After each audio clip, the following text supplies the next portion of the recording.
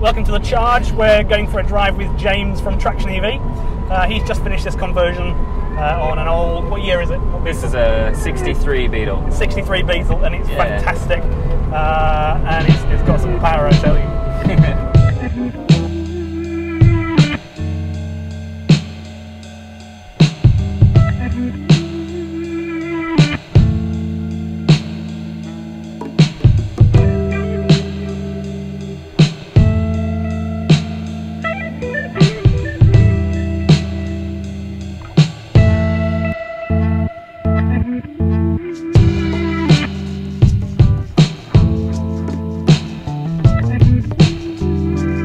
Alright, so here you can see we've got the electric motor in the place of the original combustion engine, and it goes straight in through the standard clutch into the original transmission, so you still use the original gears.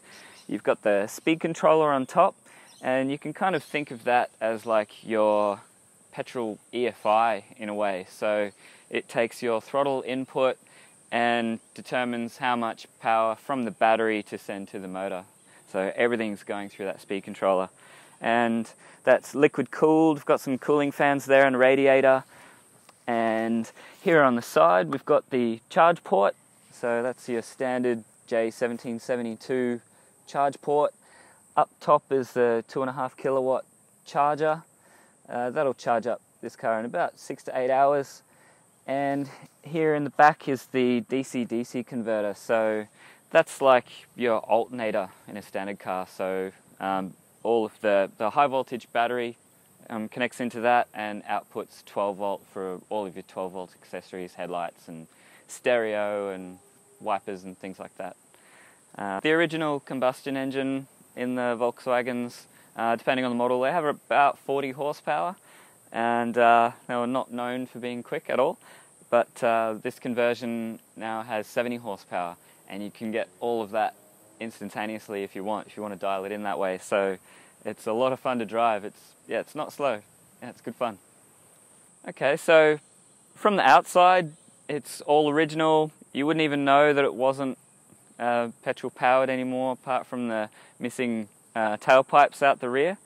These kits go in without much fuss and changing to the originality of the car. So it's a nice clean install.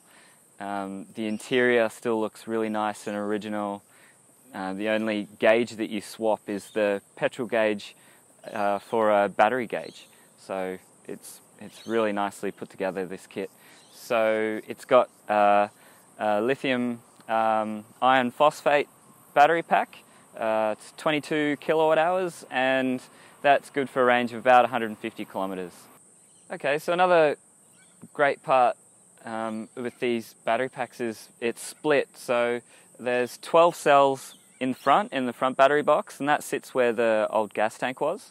And the other box in the rear, behind the back seats, is a great spot. That's normally like a cargo area in the original car. So that's utilized with another battery box here, and there's 25 cells in there. So that spreads the weight around on the chassis, keeps it a bit more balanced, and it only adds another 150 kilos to the original weight of the car, which is well within the carrying capacity of the vehicle. So, okay, so now we're inside the car, and the only thing that's changed on the dash is this battery gauge here. So that fits right in the original slot where the fuel gauge used to go. So that's a really nice feature that we didn't have to chop the dash at all. The rear seats aren't in at the moment, but this still does keep the 4 seating capacity of the original car. We just put a few of the electrical components under the back seat because it's unutilized space under there. The original 12 volt batteries under there as well, so it makes sense to put some things under there. Starting the car is really easy. You literally just turn the key and it's on. You hear a little click of a relay closing, and that's it. You're done. You're ready to go. You're ready to drive. The light comes on the battery gauge here, and you can see the voltage of the pack. We're currently at 122, 123 volts. you can scroll across and see your live current draw. So just some of the systems now, the cooling fans and whatnot, are pulling 4 amps. So if you were to drive, you'd see that jump up to a few hundred amps or whatever it happens to go to. So you can get a lot of information from that. This is also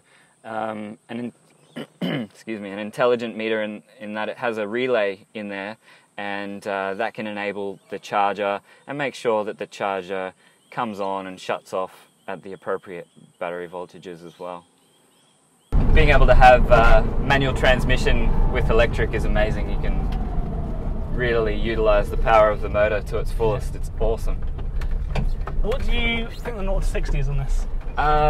This particular one, I've seen the exact same conversion in the States. Some friends of ours in the States, they did a little video on YouTube and they did 10 seconds. Right. And he was also cruising down the American freeway at 80 miles an hour, no problem. Really? Really? Yeah. Could he be any more in his footage? We couldn't, did we?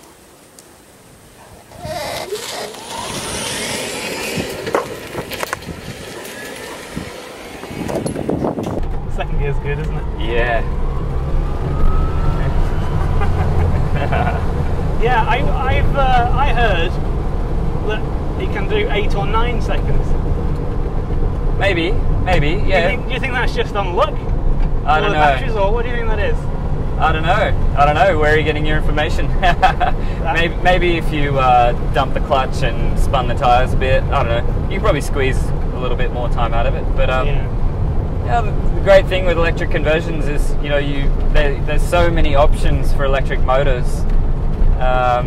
When you convert a car on your own, you do have a bit of choice with how much horsepower you want. So you can double stack these motors for 140 horsepower.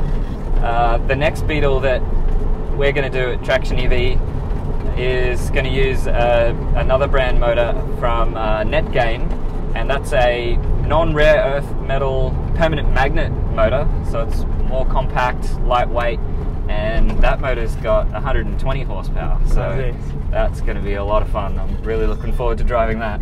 These number 11s, these black lines on the tarmac, are these from your other car? there's a single pegger here which I will not claim responsibility for. That's sacrilege. But the donuts down there, yeah, those are mine. That's from the R31 Nissan Skyline that I've converted to electric. Yeah. And yeah, it's insane. Twin 11-inch DC motors. I haven't had it on the dyno yet, but it'll be somewhere between 500, 600, 700 horsepower, depending on the tune and the setup. So yeah, it's going to be a lot of fun. Yeah. Those brakes aren't for nothing. No, it's got some big brakes on there. Yeah, they're big. Yeah, they're bigger than the wheels on the car I came in today. Yeah, full roll cage. Yeah, that 31's a serious machine. Typical Brisbane tropical weather here today. It's been hitting 40 degrees and just ridiculous humidity, and now we're getting the afternoon rain coming through to cool things down a bit, which is nice. Rain, or it could be humidity just landing. It's just the humidity precipitating out. Yeah, exactly.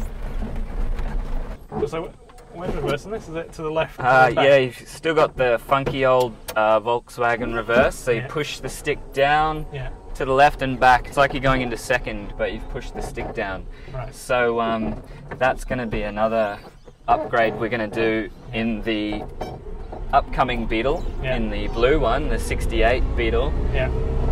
We're going to put a 2-speed conversion.